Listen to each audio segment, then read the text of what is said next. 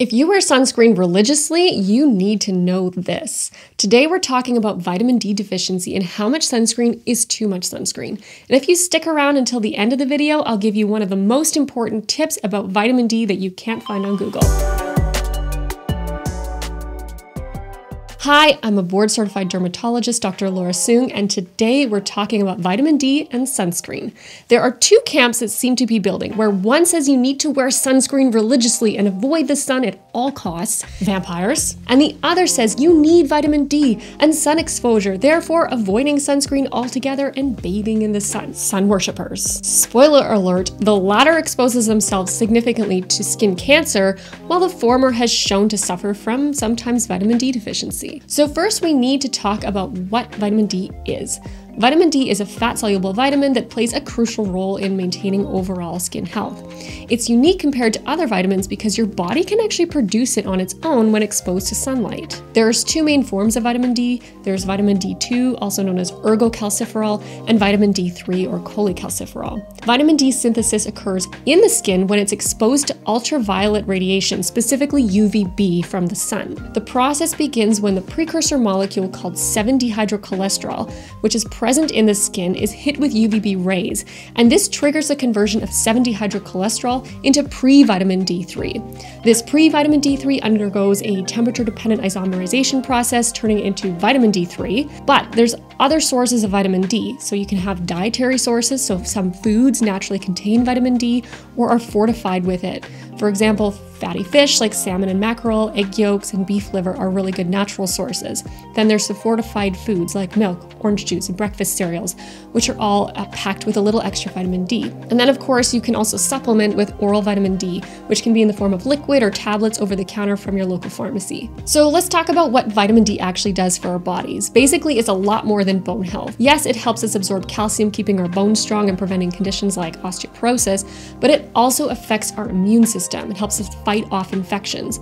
In fact, research shows that those with adequate vitamin D levels are less prone to viral infections like influenza. Also, vitamin D can contribute to a healthy heart, helps regulate our mood, supports insulin function, and even keeps our muscles in good shape. So getting enough vitamin D is really crucial. Studies have shown that vitamin D deficiency rates have increased dramatically with the industrialization of our society. And that makes sense because with industrialization and the building of taller buildings, the sun has been blocked from entering into our buildings, and we've spent a lot more time indoors. We should know that vitamin D deficiency rates in society are increasing. In fact, the winter time in some locations, people are chronically vitamin D deficient.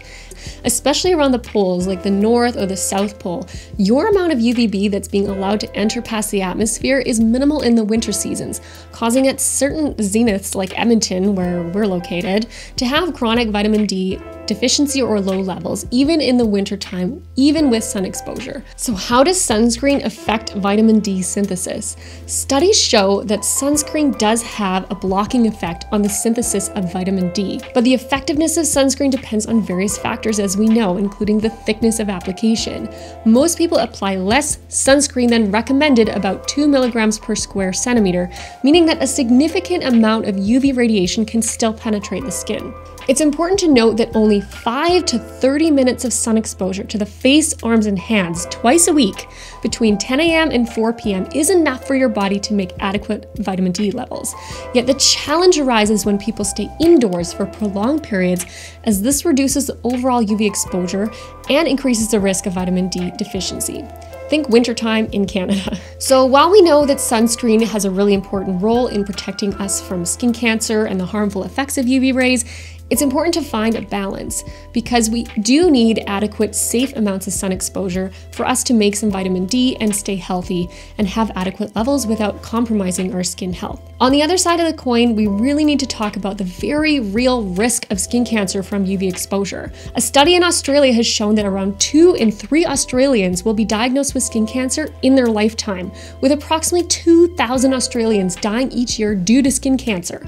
There's a misunderstanding developing in some areas areas of Australia who are concerned with vitamin D deficiency that have started exposing themselves to more sun. But prolonged sun exposure, especially in the summer, is not found to increase vitamin D levels continually, but it significantly raises the risk of skin cancer. Now, when it comes to maintaining optimal vitamin D levels, given that we face this challenge that the sun exposure can increase the risk of skin cancer, and also that in some seasons like the winter, there's just not enough UVB that makes it to the earth, oral supplementation becomes crucial.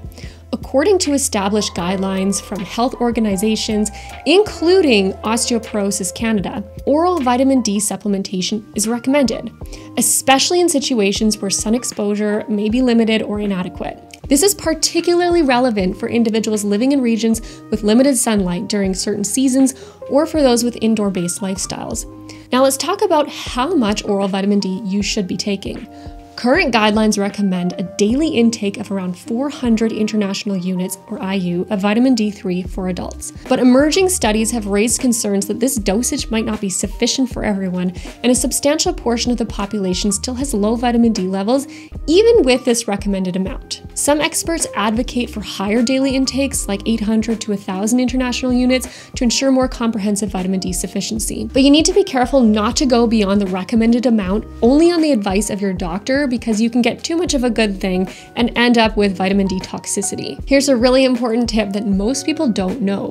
When it comes to vitamin D metabolism in your body, a critically important mineral that is needed alongside vitamin D is magnesium. It's not absolutely necessary to take magnesium with your vitamin D, but if your doctor suspects you are deficient or low in vitamin D, it's important that they also check your magnesium levels, as well as supplement with magnesium if they're low and you need to recoup that vitamin D. So here's the takeaway.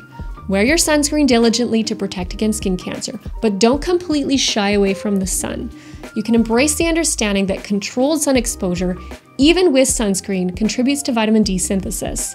And if you opt for sunscreen, complement it with oral vitamin D supplementation. This holistic approach helps ensure that you're not only safeguarding against skin cancer, but also nurturing your body with the vitamin D that it needs for optimal health. If you like these kinds of videos, you'll love my next one, where I reveal the absolute worst enemy of your skin and hair. So thanks for watching. Don't forget to leave us a comment and let us know what topics you want to learn about. Subscribe to my channel so you never miss a video. So thanks for watching, everyone, and I'll see you in the next one.